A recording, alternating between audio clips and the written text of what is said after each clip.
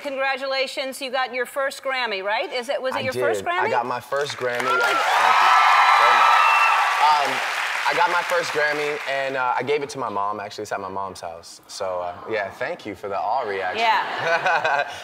And yeah, I actually took shots out of my Grammy when we got it. I saw that. What were you drinking out of it? I was a bartender in a past life. I'm just looking at myself right there, drinking out of it.